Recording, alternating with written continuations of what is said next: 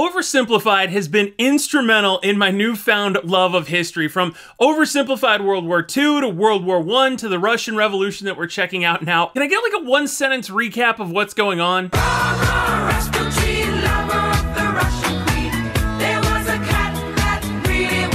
Alright, well I guess that works. Okay, maybe don't spoil the rest of this for me. I don't think I need to know about that. Welcome back, friends, and a special welcome to all the new friends out there. I'm YoBGS, and yeah, we've been doing this kind of journey through history lately thanks to a lot of your recommendations, and today we're closing out the Russian Revolution with Oversimplified's part 2 of the Russian Revolution. And if you like these videos, if you think those intros are kind of funny or whatever, make sure to subscribe. Leave a comment down below if there's someone else you want me to check out. I've got like a dozen channels right now that have been recommended to me, in addition to checking out Hamilton and some other stuff. So I'm always looking for new ideas, but here we go. Okay, we're starting with Rah-Rah Rasputin, the Queen, and this is Nick the Third, I think. They're dancing, they've got their ice cream, and here we go. While Nicholas had been busy playing with his new best friend, tensions in Europe had been rising. We were having fun. He was Russia's greatest love machine, and then we hear tension is rising already. So it happened that in 1914, one Archduke Franz Ferdinand of Austria-Hungary went for a drive with the top down in Sarajevo. One thing leads to another, and suddenly Russia found itself at war with half. That was the one! That was the one where he, like, avoided the assassination attempt only to literally park his car, like, right next to the assassin, who was like, well, I guess this works. Europe. A wave of patriotism swept through Russia. Thus, the phrase "better to be lucky than good" was uttered for the first time. The capital was renamed to Petrograd because St. Petersburg sounded a bit too German. Even revolutionaries were getting on board. To them, World War I was a big stinky imperialist war, but they didn't want their big stinky imperialist replaced by a foreign one. So pretty much everyone wanted Russia to win. I hope Russia loses. Except for Lenin. Lenin is like to call him a killjoy, I feel is so... Thought of the day, staying neutral is a big plus. To call Lenin a party pooper is just the understatement of the century. Jeez, read the room, Lenin. Lenin hoped Russia would lose because that would help him overthrow the Tsar. As long as he did that, who cares if Germany blows up half the country? And blow up half the country, they did. An inefficient Tsarist government meant there were shortages of just about guns, ammo, everything else we need to fight a war. Why is there a Fabergé egg in there? Everything you need to fight a war. And if losing a teensy-weensy war with Japan upset the people, losing a giant Wyatt war like this was much worse. Soldiers were deserting, the economy was imploding, and in no time, Russia was starving. The peasants were getting more peasanty, the workers were getting more workery, all the while Germany was getting more Germanery. Dmitry... Is there anything that sums up the first half of the 20th century better than the line, Germany was getting more Germanery? We need to win this war. I need someone with a great military mind to step in and take control. You're right. How about General Hickenlooper? How about me? You can't run the war. Who'll be in charge of the country while you're gone? Obviously, my German wife and... No! You've got to be kidding me! I can't... Like, oh, you couldn't write a more... wrong set of circumstances. No. A homeless wizard. Duh. Nicholas declared himself commander-in-chief and went to the front lines, leaving his German wife.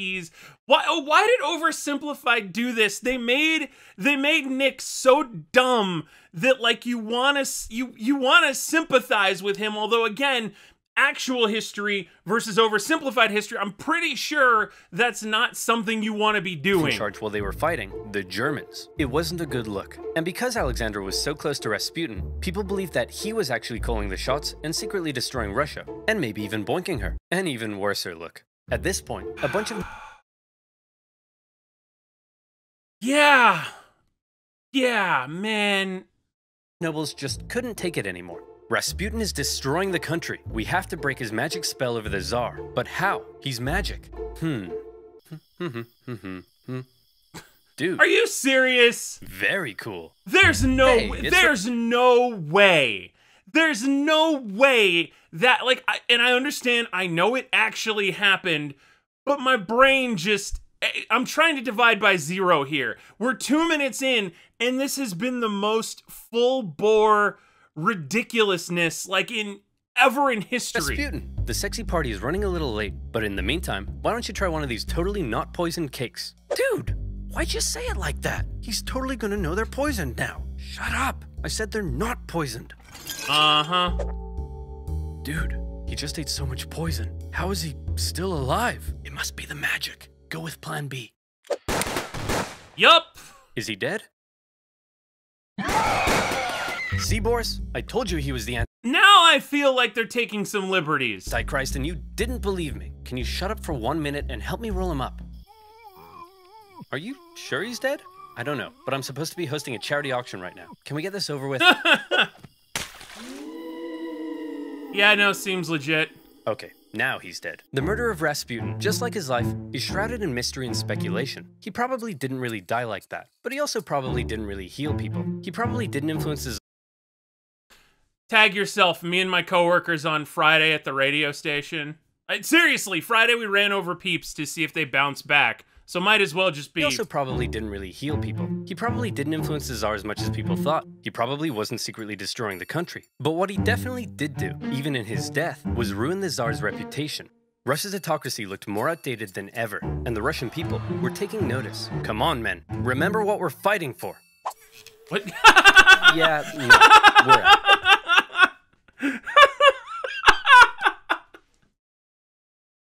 There's nothing funny about hemophilia, but Come good on, men. lord. Remember what we're good fighting lord.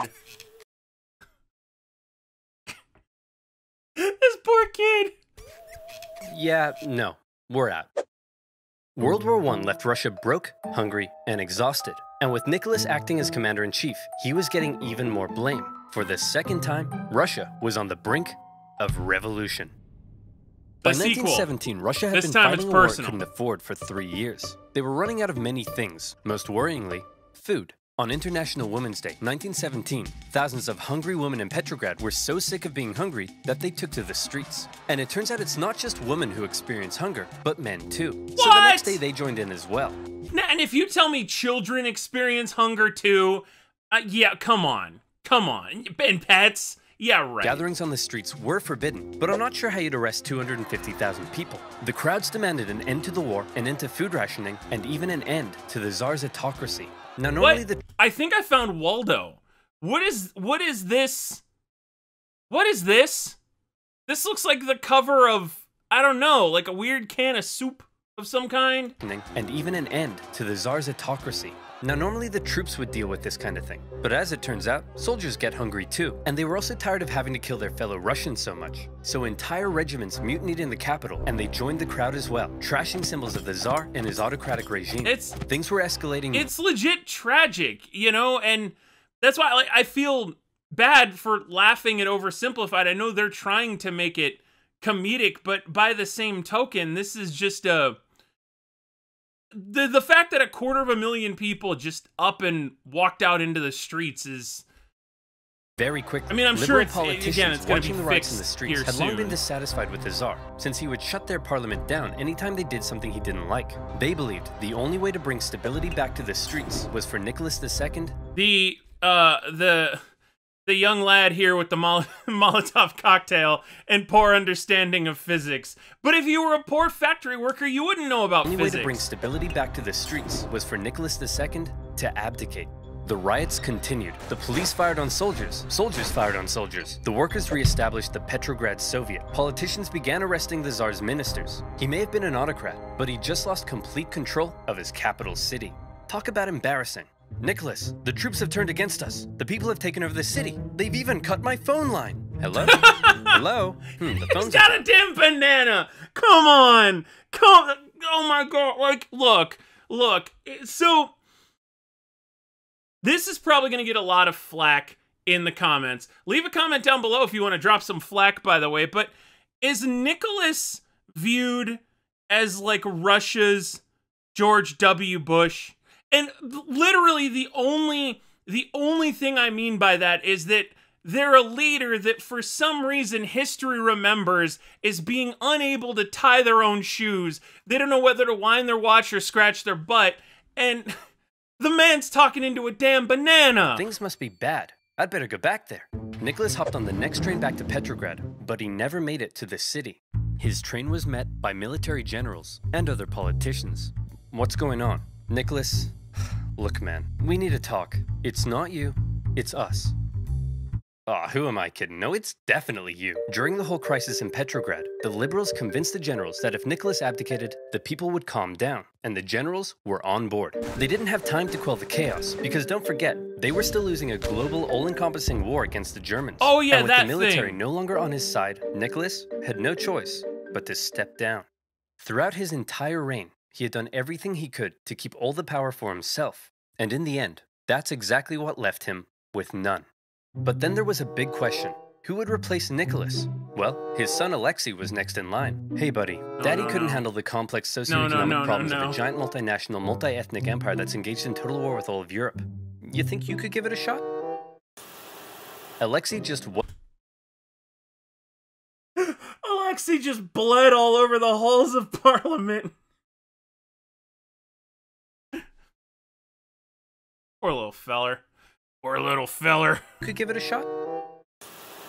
Alexei just wasn't ready to be Tsar. Nicholas did have a brother, but given the state of the empire, he wasn't keen either. And so, 300 years of Romanov rule in Russia just kind of came to an end.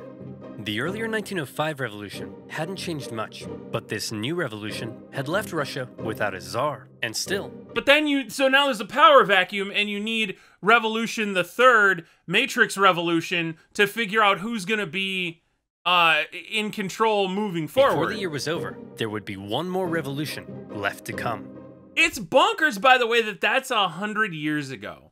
You know what I'm saying? Like, I don't. Maybe it's the way OverSimplified's telling the story, but to hear it, you would think this was in like 600 or something like that, and then you find out, yeah, this was actually during World War I. Like, I don't know. For my history friends out there, when you start thinking about all the things that are happening at the same, like, does it ever scramble your brain to think about everything that's going on simultaneously at these points in history? Nicholas's failure as commander of the armed forces was the final straw that broke the camel's back.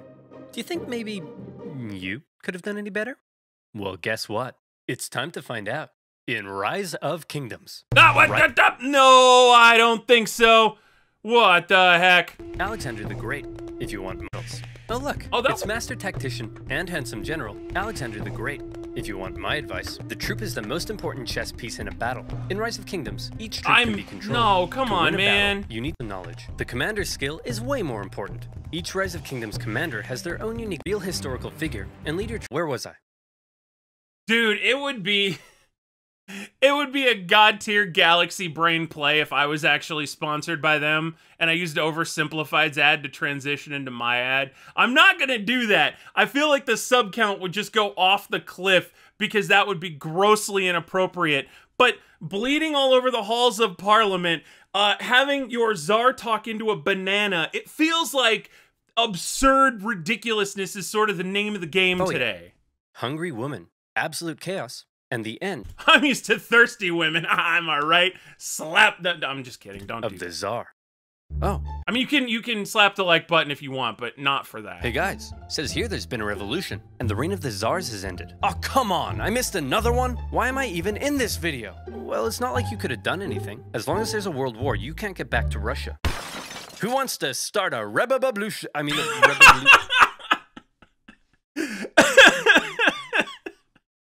I'm moving out of the way so y'all can see this subtitle. I don't know why. Who wants to start a the helmet von Eriksson just tried to use Thunderbolt and it was not effective. As long as there's a world war, you can't get back to Russia. Who wants to start a Hey, use Thunderbolt. revolution? Dang it! Despite getting rid of Nick, Russia was still at war with half of Europe. The Germans, however, had an idea. They thought that if they helped Lenin get back, he would cause trouble for the new Russian government. So they put him on a train. Destination, Petrograd. It was a long journey, and while Lenin was cooped up in his train, things in Russia were changing. Fun fact, this was the initial pilot for Thomas the Tank Engine, but PBS thought it was too dark for regular TV. Workers were taking control of their factories. And too kinky for modern TV? Soldiers were socking it to their mean old officers. Without a czar, a big old power vacuum had opened up, and someone needed to fill it. The liberals proposed they be in charge, and they set up the provisional government. The workers, however, had already begun establishing local Soviets, largely controlled by the social revolutionaries and the Mensheviks. And since neither felt like they had the power to oust the other, Russia ended up in a classic dual power conundrum. The two coexisted, with the provisional government becoming the official government, and the elected Soviets issuing orders to the workers and soldiers. This power balance was delicate, and all it would take is one bold revolutionary to come along and give everyone a big-brained beatdown. And apparently it was Walter White. Oh boy, Lenin's coming home. I can't wait for him to see all the great things we've accomplished. And I'm gonna show him my fan art. Oh, here he comes now. Shut up, shut up! You all suck! The provisional government sucks, the Soviet sucks, even your fan art sucks. That's so mean! Hipster douche. In case you couldn't tell, Lenin wasn't a fan of everything that had been happening. In his April theses, he called the provisional I feel like he could have just stopped it. Lenin wasn't a fan of everything.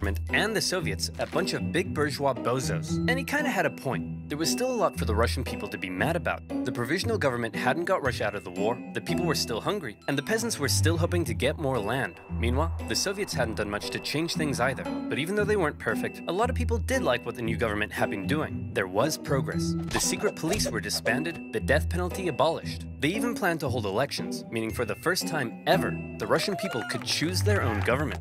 Man, the smiley face arms up mode, I love that. If I watch all of Oversimplified's videos, this will never not make my day. To many, Lenin seemed like some out-of-touch weirdo. If Lenin wanted to go from whiny irrelevant zero to a hunky communist hero, he'd need to shake things up a bit. So he and the Bolsheviks came up with a hot new slogan that promised to give the people what the provisional government wouldn't. Peace. Don't like war? We'll end it. Land. Groovy. You want land? We'll give it to you. Bread. Groovy. Hungry. Scooby-Dooby-Doo. Lenin yeah. also called for all power to the Soviets. He should set up a bunch of Quiznos, because Quiznos has the most calories per inch of their sandwiches of anything in history. Getting rid of the provisional government and having the Soviets run the place. A communist dream. The people liked these slogans, and bit by bit, the Bolsheviks became more popular. Some Mensheviks even began switching sides. But even though the people thought Lenin's slogans rocked, as long as the provisional government didn't mess up, they'd continue to support it. So let's check in on the provisional government. Oh, provisional government, you've made a big mess. The provisional government lasted for just 9 months, but those 9 months were chaos. The people wanted Russia out of World War I, but Minister of War Alexander Kerensky thought instead of doing that, why not do the exact opposite? If the people saw more Russian victories, they'd have to support the new government, and that went just about as well as you might expect. These heavy defeats— Okay, now we're getting into the pretty serious parallels to nowadays. That feels like a lot of what we're seeing these days, where when you hear about the propaganda going on in Russia, keep in mind this is from the perspective of an American, and I'm fairly confident that we're getting a good amount of American propaganda over here, but when you try and balance those two things out, it does seem like the undercurrent was, we're gonna win something and people will like me more. It's worsened the Russian economy and made the hungry people hungrier. And by now, I think you know what comes next. They trashed the place. More looting, more rioting, more violence. It was like the Tsar had never abdicated. Tens of thousands of armed workers took to the streets during some of the worst violence Petrograd had seen yet. And in response, Kerensky called in the troops, who opened fire on the demonstrators. For now, Lenin and other Bolshevik leaders wanted to distance themselves from the violence, but the crowds marched under Bolshevik slogans, and as a result, Kerensky, now the prime minister, took the opportunity to stamp down on the Bolsheviks. Their leaders were arrested, Lenin was accused of being a German agent, and he was forced to flee to Finland in disguise. This sucks! Now I'll never get to have my revolution! Lenin is allowed to identify however he wants, and he looks beautiful, but that was not the cut I was expecting. Why are you wearing a dress? It's a disguise, idiot! Fair.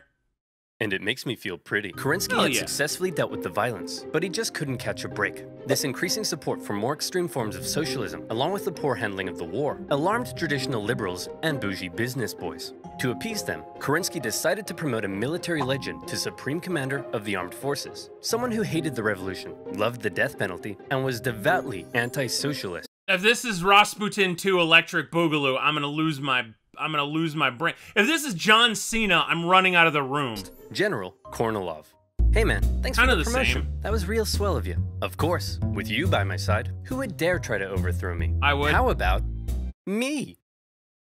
I did not see this coming. Unfortunately for Kerensky, Kornilov hated the liberal and socialist reforms of the new government, particularly the dumb socialist soldiers' committees. The army was no place for undisciplined left-wing snowflakes. Fearing a Bolshevik takeover was imminent, Kornilov ordered his men towards Petrograd to oust the Soviet and take over. Kerensky freaked out, and he needed help. Since he knew Trotsky was finger-licking good at organizing, he and other Bolshevik leaders were released, and they, along with the Soviet, organized the defense of Petrograd. Kornilov had the power of soldiers. Who am I thinking of? I don't think it's Trotsky, but somebody before the end of this video is gonna meet a pretty grisly end, and no open caskets for that guy, but I forget who it is. But the Soviet had the power of workers, and they did what workers do best. Railroad workers diverted Kornilov's men away. Telegraph workers messed with his communications. They even infiltrated his forces and encouraged the demoralized men to desert. Ew. They were also armed en masse, but in the end, no fighting was necessary because Kornilov's coup just fell apart, and Kornilov was sent straight to prison. Everything was coming up Kerensky. Hey, thanks for the help, boys. Couldn't have done it without you. Now that there's no longer any threat, how about you, return all those guns I gave you? No. No. Oh, no. In order to kill a rat, Kerensky had just given a gun to a bear. A Bolshevik bear. The whole affair was a huge propaganda win for them. They had defended the revolution, and their popularity skyrocketed. They found themselves elected to the Petrograd and Moscow Soviets, with Trotsky even becoming chairman in Petrograd. They were now in a very powerful position. Almost powerful enough for Lenin to— I like that Trotsky still doesn't smile. Everyone else smiles. They go to the traditional, the oversimplified pose, but Trotsky, not so much. In a very powerful position. Almost powerful enough for Lenin to return home from Finland and finally stage his long-awaited communist revolution. The Bolsheviks began planning their takeover of the Russian government. Some got cold feet and began arguing against Lenin's armed revolution in favor of a more peaceful approach, and they even wrote newspaper articles about it, which kind of gave the whole scheme away. The Bolsheviks are planning an armed revolution? I did not see this coming. Kerensky began arresting Bolsheviks. He's just too trusting, man. That's apparently his downfall. And as a result, Lenin and the boys felt they had no choice but to commence the revolution right now. Lenin was back in Petrograd, but was still in hiding, so Trotsky got the ball rolling, using his position as Soviet chairman to organize the Bolshevik militias. Now, if you were to ask Soviet artists, the revolution went something like this. As much as they would like you to think— Call me cynical, but I don't think Paul Bunyan with a musket was traipsing through St. Petersburg anytime soon. It was a glorious, violent, heroic takeover. The truth seems to be a little more underwhelming. The Bolsheviks just kind of walked into key buildings in the city and took control. Bolsheviks supporting sailors even brought in a huge battleship, but there wasn't really any fighting. Nobody really tried to stop them. In just one day, they took control of the city. Next, Kerensky just managed to escape before the Bolsheviks surrounded the Winter Palace, placing the provisional government under siege inside. Is it safe to come out yet? I think so. Fear my revolutionary might! Good work, Lenin. That night, Lenin came out of hiding to play a bigger role in the revolution. With him back at the helm, they had one more job to do: storm the Winter Palace and arrest the provisional government. And I'm sorry, I know I pause a lot, and I know people get annoyed with that, but come on, man. Come on, man. Wait. It's not enough that the horses have googly eyes, but Lenin just getting down in the streets. The Winter Palace and arrest the provisional government. And here comes the final showdown. The palace was defended by a force known as the Battalion of Death, who immediately gave up. And just like that, Lenin had won. As far as violent, bloody revolutionary uprisings go, this wasn't really one of them. But Lenin was finally in charge of Russia. He had spent his whole life dreaming of this moment. He set up the first Council of People's Commissars, his own cabinet, with him in charge. This was it, his chance to finally make his communist utopia with equality and freedoms beyond compare. Hey Lenin, before we took power, they were planning on holding elections. Shall we go ahead with those? Of course. You can't have a communist utopia without high levels of political participation. The proletariat should be free to elect who it. What? The social revolutionaries won. We lost. Those don't count. Lenin claimed the elections were unfair, and the Constituent Assembly they created was counter-revolutionary. He presented—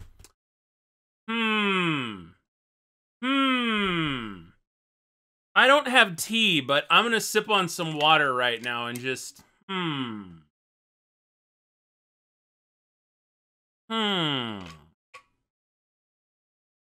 Very, very, very, The new assembly with a motion that basically said, sign here and give up your power. And when the assembly was like, no, Lenin said, see, they're disobeying me. Proof they're counter-revolutionary. Shut it down, boys. Moderate socialists and others weren't happy when Lenin had the assembly closed by force. So that's what January 7th could have looked like. And when campaigners began taking to the streets, they were fired upon. For Lenin, setting up a communist utopia was looking suspiciously like setting up a dictatorship. While he was implementing many of the communist policies you'd expect, he was also refusing to work with other political parties and cracking down on opposition. Hey Lenin, are you setting up a dictatorship? I'll shoot you if you are. Of course not. What a crazy theory. Anyway, I'm pleased to announce I'm setting up a secret police force to repress and kill traitors. And by traitors, I of course mean anyone not loyal to me. Owie, owie, owie, owie, owie. The assassination attempt made on— Wait, that actually happened?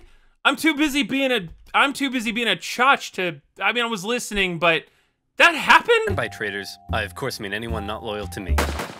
Owie, owie, owie, owie, owie. The assassination attempt made on Lenin's life in August 1918 failed, but in response, the Bolsheviks ramped up their oppression. But while all of this chaos was erupting back home, Lenin and the boys were also distracted by another problem. They were still at war with the Germans, and they had promised to give the people peace. So Lenin made Trotsky Commissar for Foreign Affairs, and sent him off to negotiate a peace deal with the Germans. The Germans offered Trotsky really harsh terms, you know, because they were winning the war. They demanded Russia give up a butt-ton of land, something that would be devastating to the economy. Look, I know it's not great, but I think we have to accept it. Are you insane? This will ruin us. Hey Trotsky, you got a big brain. What do you think? How about no war, no peace? What's that, Mr. Trotsky, sir? It's simple. No war means we'll stop fighting the Germans, but no peace means we won't sign the peace treaty either. Then, when the Germans say we've just stopped fighting, they'll have to leave us alone. What? Something.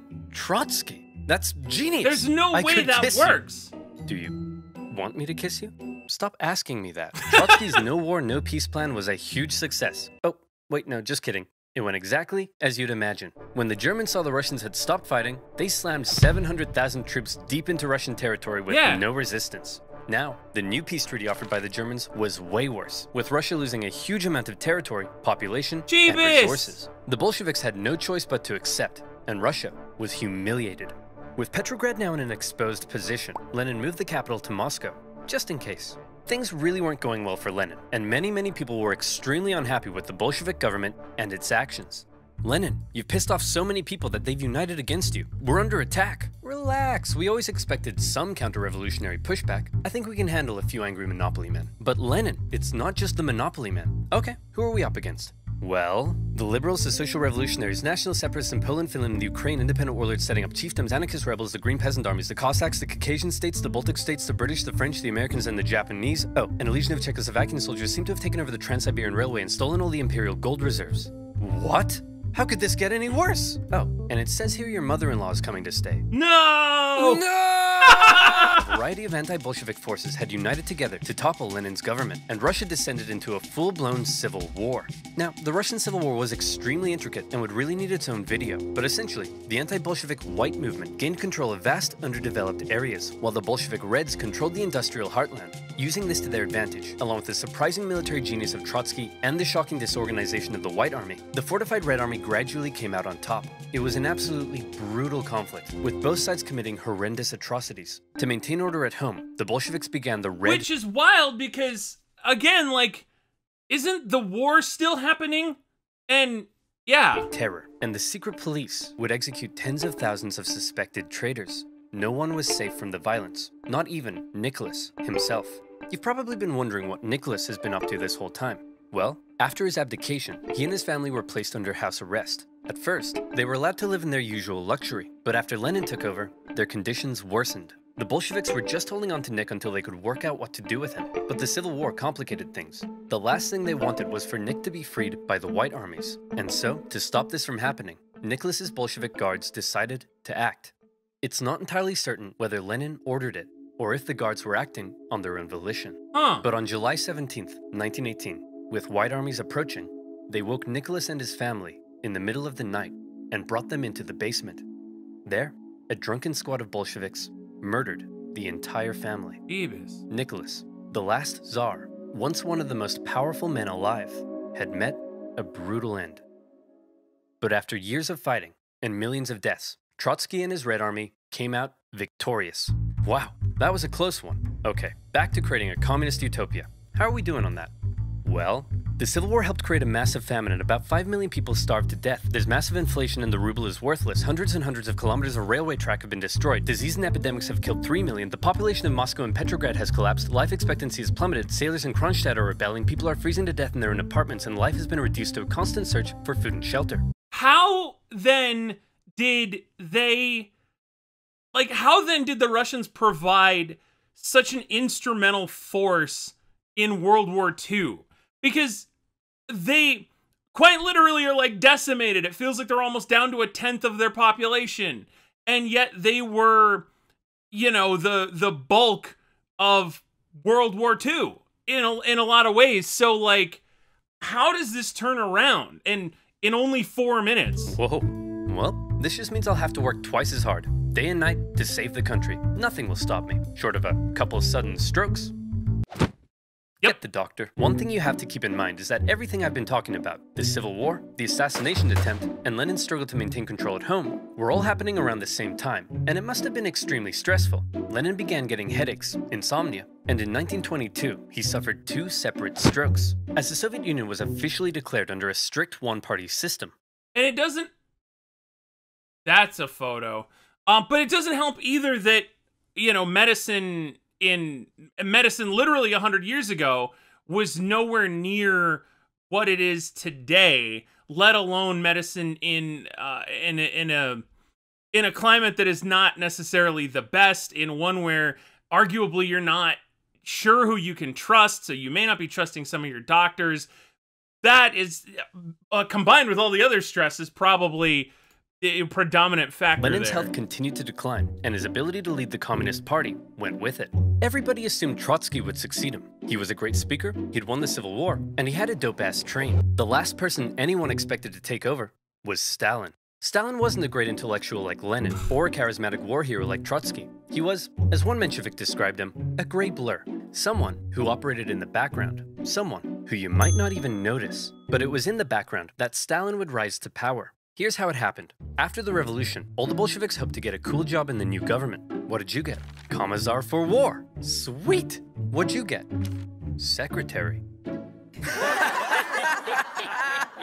Stalin was made general secretary for the I feel bad for Stalin, the oversimplified character, not Stalin, the individual themselves. Why is everyone wearing Adidas in these paintings? Stalin was made general secretary for the Communist Party. It wasn't what he wanted, but Stalin quickly realized that even though it wasn't fancy, it was a powerful position. As secretary, he had the power to give people jobs within the party. So he would give jobs to all of his pals, who in turn would give him their support. The more pals he gave jobs, the more power he got. The more power he got, the more pals he got. Lenin may have been having wall-to-wall strokes, but he was...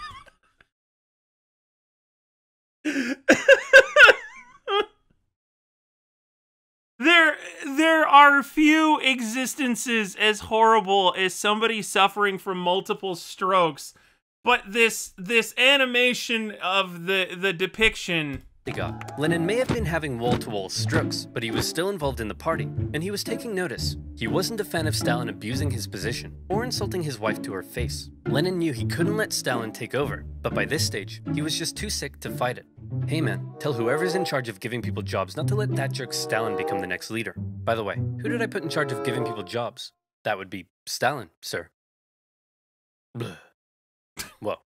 Deja vu. Lenin's last wish was to not let Stalin take over, but by the time he died, Stalin was too powerful to remove. He had his remaining opponents arrested or killed. Trotsky was banished and fled to Europe. Eventually, he would be assassinated by Soviet spies in 1940. Our dear comrade Lenin has died. We should have a state funeral. No. Let's mummify him and put him on display so people can look at his dead body forever. You've gotta be That's kidding gross. me. You're gross.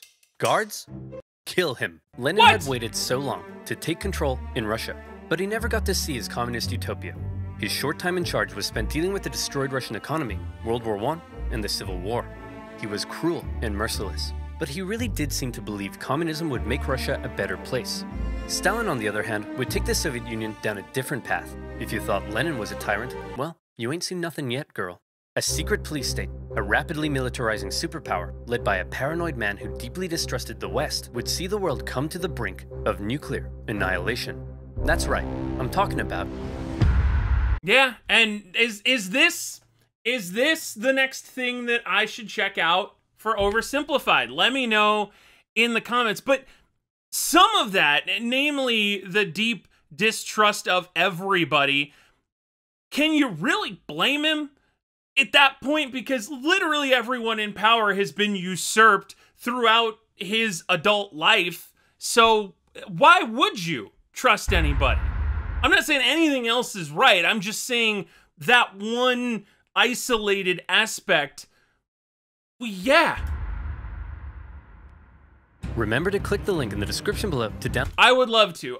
You know, I linked Oversimplified's original video in the description to this. So if you want to play this, I don't know if this offer is even still good, but feel free to check that out there. Again, click on the link in the description.